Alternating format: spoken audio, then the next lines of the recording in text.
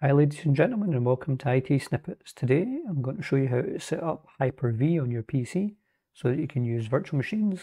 So let's get started.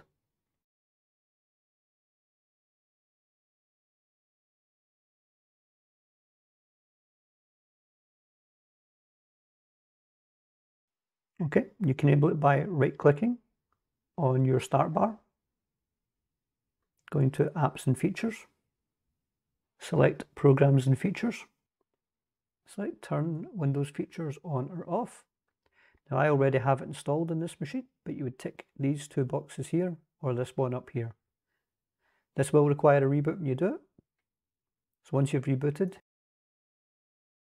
and your machine has come back up, then you can click on here and you can type Hyper-V. You'll see the Hyper-V manager, so you click on that. As you can see, this is my desktop here, so this is where my VMs will actually appear. The first thing we have to do is create a Hyper-V switch or edit the default one. So I'm going to click on New Virtual Switch. I'm going to click on External. I'm going to click Create New Virtual Switch. It's actually selected my Ethernet card. For the sake of this, I'm actually going to set it to my Wi-Fi card because my VMs aren't actually going to be doing anything that's intensive enough to use my LAN card. Allow management operation of a shared network. Yep, sure enough. And then I'll give it a name, so we'll just call this Internet. Why not? That'll do. Click Apply. It might disrupt network activities, rather. So click the tick and then click Yes. Click OK. Okay. So in order to create a new machine, go over here, we click New, and we click Virtual Machine. Before you begin, this wizard helps you create a virtual machine. You can use virtual machines in place of physical computers for a variety of uses. You can use the wizard to configure the virtual machine now. You can change the configuration of your Hyper-V manager.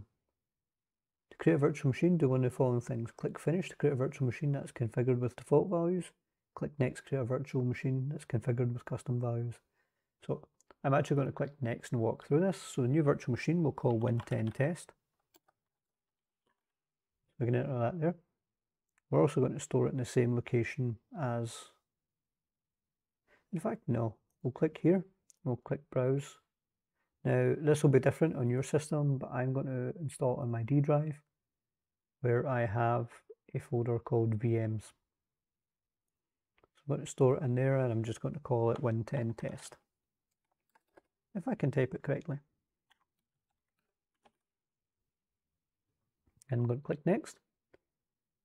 Generation 1 or Generation 2. This virtual machine supports 32-bit and 64-bit operating systems and provides virtual hardware which has been available in all previous versions of Hyper-V, or Generation 2, which is UEFI-based firmware and requires support for 64-bit operating systems. So the most compatible is Generation 1, so we might as well use that. Click Next.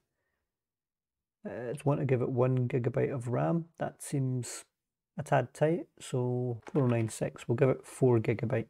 Again, depending on the virtual memory you have available in your system, make sure you have enough for this, otherwise not only will your virtual machine run dog slow, but your main machine will too. Click Next. The network connection, I'm going to try and use internet. We'll see if that one works for us. Click Next. I'm going to create a virtual hard disk. I'm going to create it in the correct folder, and in the same folder as the machine, 127 gig. That's fine, there should be plenty of space on that. You can also use an existing one or attach a virtual hard disk later if you want, but we'll click Next. Install operating system from a bootable CD. I'm going to select an ISO image and click Browse. Go to our D drive. Now this will be different for your system. Go to our VMs folder, ISOs, and this is the Windows 10 2H20 September ISO. This is one that I created in a previous tutorial. So select Open and then click Next. And it'll give us a summary, so check everything's correct in there. I'm sure it's fine. Click Finish and it'll create our virtual machine. As you can see, it's appeared up here. So I can right click and go Connect to, or you can also go to Connect over here. As you can see, it's turned off. So what I'm going to do is I'm going to click Start. and our virtual machine is now booting. That does not look correct on a 4K monitor. Okay, so it's asking me to choose my language. So English, United Kingdom. Yeah, that'll do. Click next.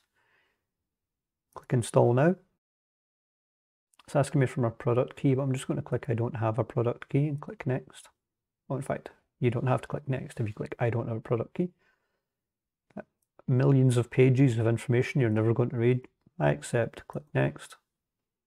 It gives me the option to upgrade or a custom install of Windows. So I'm going to do custom install. As you can see, it shows you my 127 gig hard drive we created when we created the machine. So we'll just click new, click apply, click OK. Gives us a system reserve partition and it creates a next partition, partition 2, which is where our system will be installed. Click next.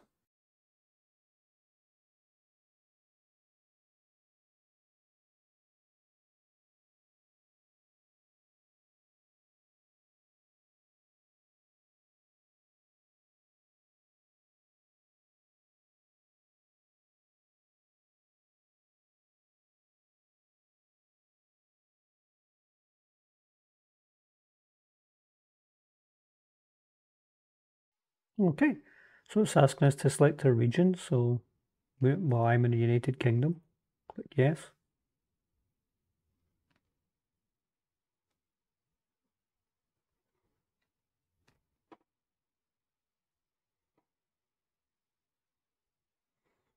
My keyboard's United Kingdom. I don't need to add a second keyboard layout, so I can click skip on that.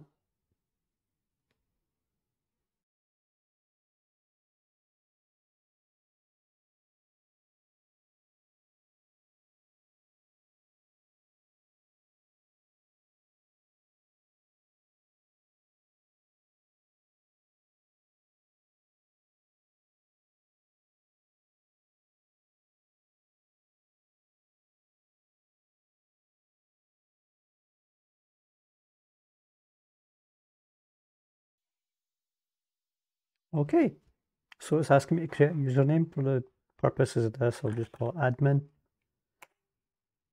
And the password I'll create as password because I don't really care. It's off my network. And confirm my password. Security ID question 1 of 3. Yeah, that's my childhood nickname. First pet's name. This is all BS answers. Next. Okay, it's asking me if I want to use speech recognition, so no. Does it want me spying on my location, so no.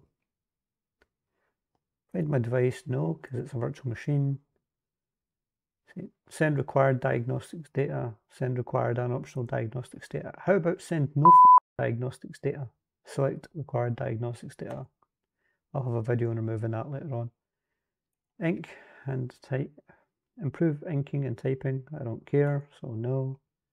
A tailored experience with diagnostics data, no. This is just all the spyware stuff that it's letting you change, and this isn't even a fraction of it. So app and advertising ID, no, that means it can track you using your cookies and from site to site, etc. Let Cortana help you get things done. No, I'm not interested in Cortana. I'm just speeding through this because the point of this is just to test that it installs and all of my drivers are there. It doesn't actually, like the image actually boots, it doesn't really matter what I enter at this point.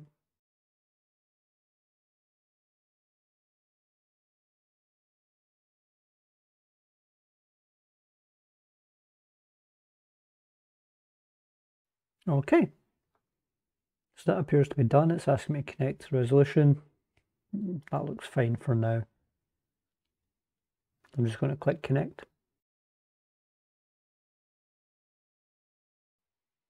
So it's rebooted, asking me to log in.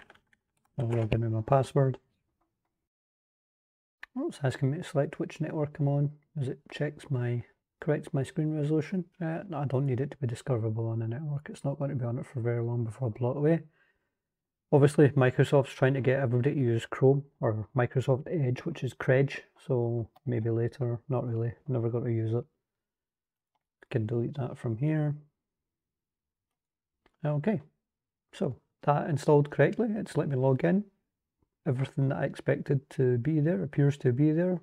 Now, obviously testing this on a virtual machine is not the same as testing it on a machine where you backed up all of your drivers from. But you should always test it on a virtual machine to ensure it actually boots first, because you don't want to delete your Windows partitions and then find out your disk isn't actually working, you can't do anything about it. So now we've done that, let's move on to our next tutorial where I'll show you how to download the apps that I had you set up earlier on. If you liked this video, give it a like. If you disliked this video, give it a dislike too. If you get feedback on this or any other videos or suggestions for videos you believe we should do in the future, then please let us know in the comments below. And most of all, thank you for watching.